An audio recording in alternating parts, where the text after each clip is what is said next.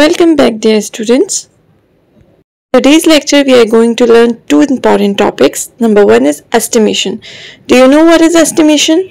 Estimation is about predicting your answer just before solving it. With estimation we are going to learn addition and subtraction by decomposition method.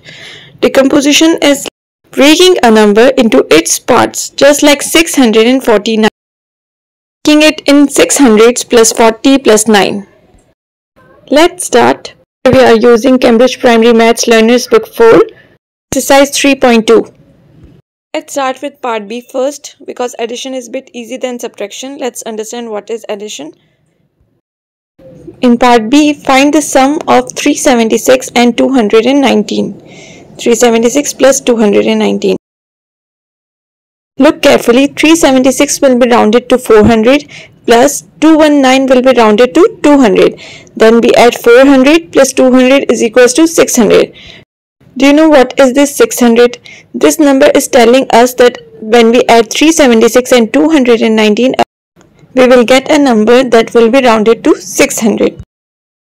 And for actual calculation, we will use decomposition method. Let's see how. Here we break 376 into 300 plus 70 and plus 6 and 219 into 200 plus 10 plus 9. Now we will add them. When we add them, we got 500, 8 tens and 15 ones. Altogether 595. You can see the yellow highlighted answer. 595 is our actual answer and our estimated answer is 600. See how estimation helps us before calculation. It predicts us what will be our answer just before calculating it. Now let's move on to question A, which is subtraction. Calculate 607 minus 391. Again we will estimate our answer first. 607 will be rounded to 600 and 391 will be rounded to 400. Here we got an answer of 200 and it shows us that our answer will be anywhere that will be rounded to 200. Let's move on to actual calculation. It's a bit tricky. Look carefully. I just wrote our old school method of subtraction, vertical method. You can see that 0 cannot be subtracted from 9, so I borrow one number and 6 will be turned to 5. See what happened now. 600s become 500s and 0 tens become 10 tens and 7 remains the same.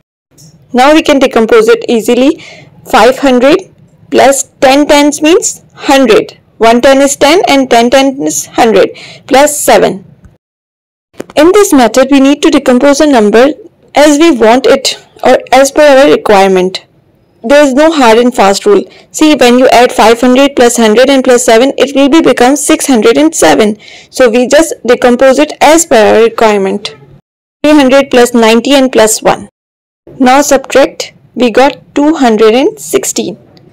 As usual, our estimation is very closer to our actual answer. It's a new concept, you just need practice. It will be better with more practice. Let's start with question 3. Moving to question 3, I would say if you have any confusion regarding rounding, you can watch my video. There is a simple video which will clear all your doubts.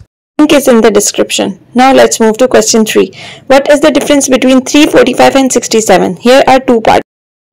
One is 2-digit number and the other is 3-digit number. When there is a situation like this, you will move to the least one. 2-digit number means rounds to tens. So we will round both terms in tens, not in hundreds. So 345 will be rounded to 350 and 67 will be rounded to 70. So 350 minus 70 is equals to 280. That is our estimation answer. We will decompose like 200 plus 130 plus 15 and 60 plus 7. Then we got our answer 278. Exactly almost equal to 280. Please like and subscribe to continue. Let's start with some problem sums. Asif needs 355 chairs for a school concert. He has 269 chairs already. How many more chairs does he need?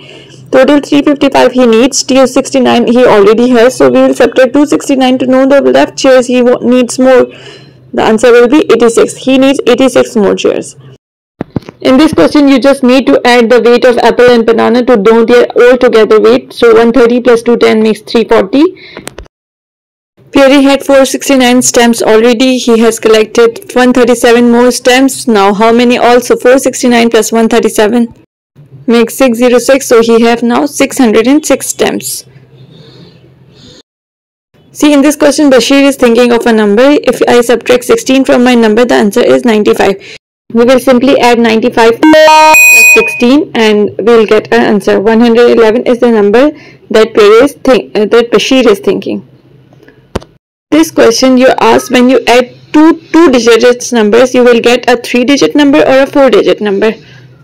The biggest 2-digit number is 99, and when we add two 99s together, we got 198, means a 3-digit number, no 4-digit number. Hope you just enjoyed today's lecture as well. Thank you for watching.